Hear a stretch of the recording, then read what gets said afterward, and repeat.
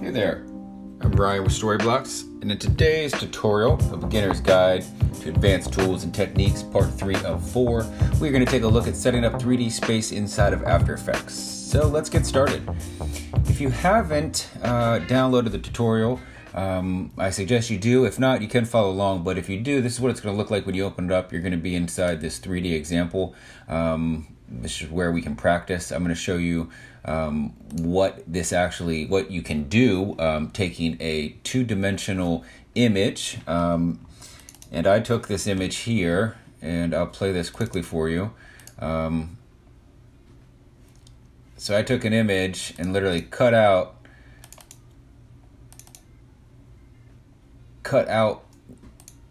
what I thought were the main elements: foreground, middle, background, and so forth. And you can see I took them out and then I just rubber stamped behind, just to give you a little bit of wiggle room so you can move through the three-dimensional environment without seeing any of the photoshopped background.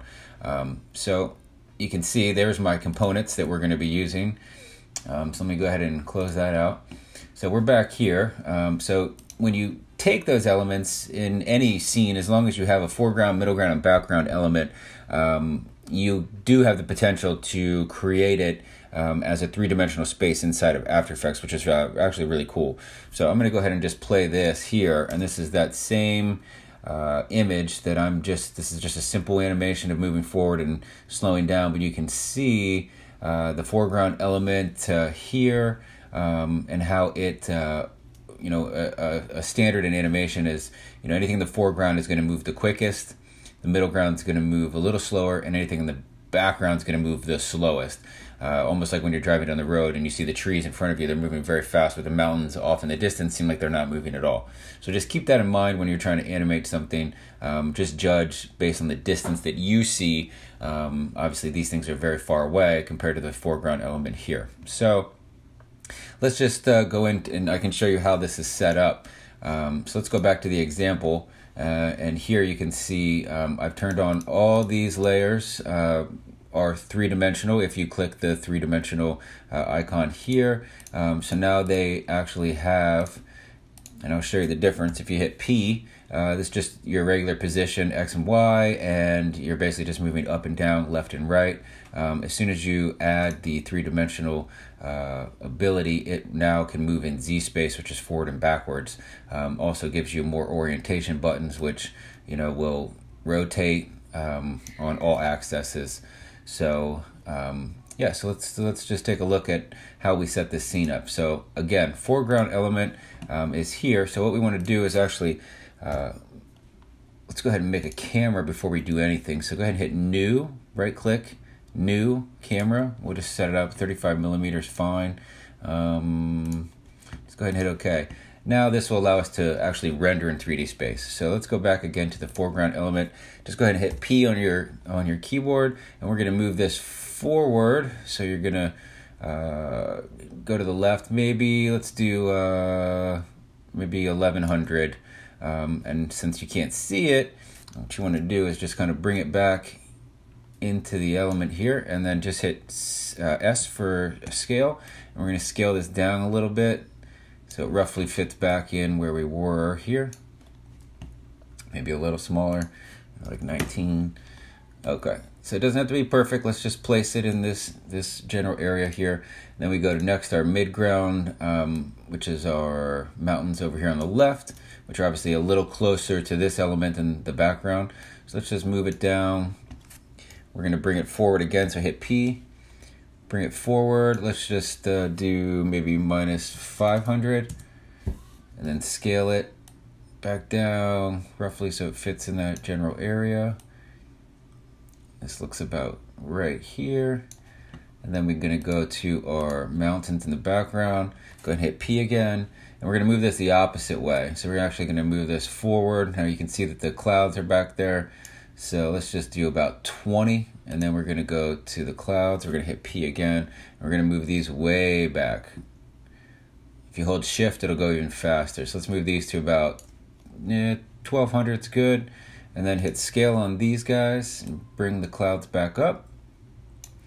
And we're going to hit scale on our mountains and kind of bring them back so they fit in here like so. Now you have that set up. You can kind of play with it here and see if you hit C on your keyboard, you can track into here with some camera tools, and let's see what that looks like. So I can see already that off on the distance here we're completely missing this mountain element here because I didn't Photoshop over far enough. So let's just hit Control Z and move it back. So what you want to do is your foreground element here, you can make this a little bit bigger and then slide it back into position here. Because again, it doesn't have to be perfect. No one knows what it originally looked like. And let's again hit C and see what that looks like. Looks good. I think what we're going to do is take our mountain back here and we're going to scale the mountain up maybe about 45. And we're also going to move it over to the left and down a little bit. All right, I think that's going to work. So now what I like to do, instead of animating the camera, is create a new null object. Make it 3D as well. Link your camera to the null. And now we can animate this. So let's just start with the keyframe here. We'll go out to about 3.5 seconds. And we're gonna zoom, bring it in.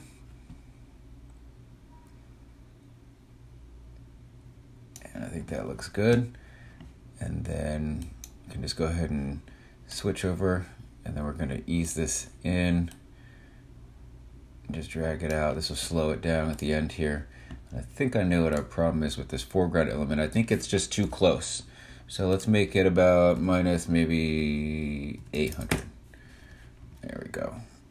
And then we're going to scale it down again a little bit. I think that's good. So now let's bring this back. Just see where our position is on this guy.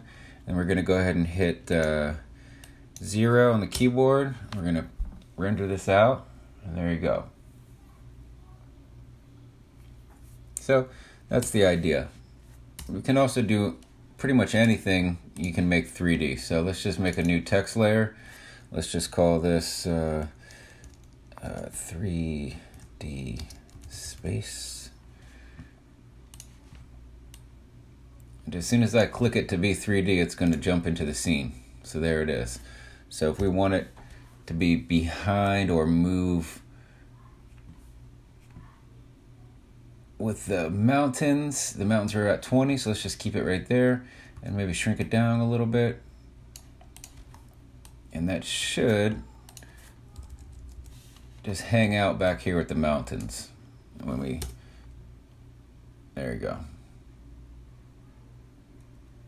But if we want it up really close to us, then you'd want to move the position of this closer to the minus 800. You can shrink it down, and this will give you that impression that it's really close to us, and it should move right up into the camera. There you go. So again, it's whatever you want, but now you know how to do it. All right, next we'll talk about lighting. So we're going to go ahead and create a new comp, and we'll call this lightning, and we'll go ahead and hit OK. And all you want to do is create a new solid.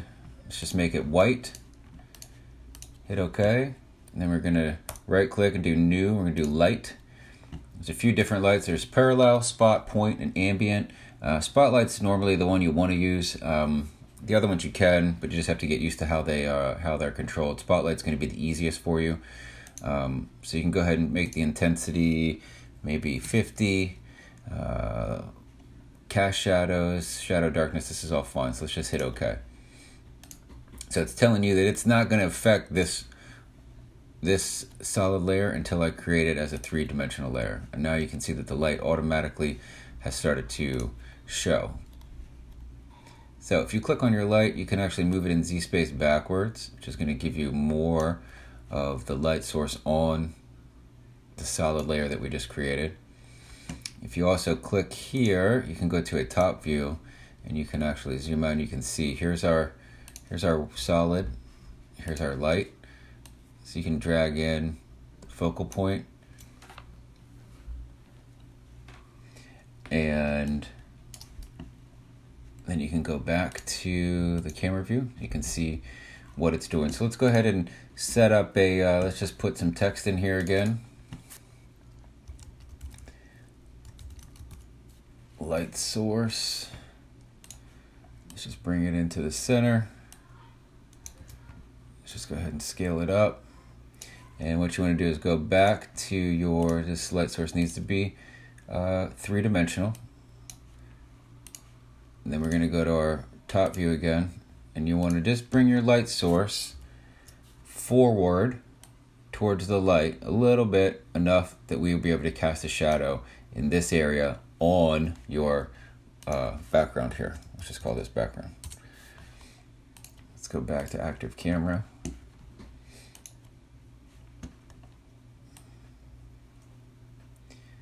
So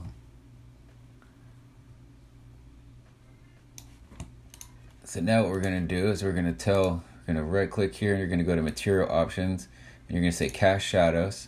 So now you can see it's casting that shadow. And then you can also say it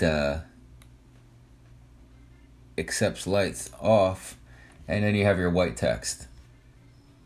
If not, if you keep that on, then it's being lit the same way that your background's being lit by the light. So you can just turn that off if you just want white text.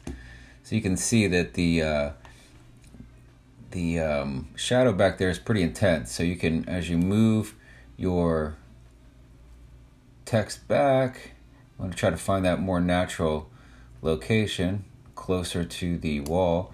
That looks good.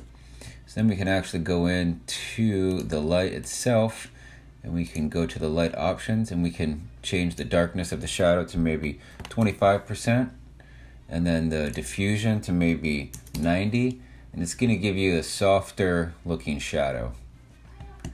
So I think that's going to be it for today. This again was just a quick tutorial on 3D space and 3D lighting. Again, as you test and work on your own projects, you'll be able to figure out a lot more. But stay tuned for the next tutorial, and thanks and have a good one.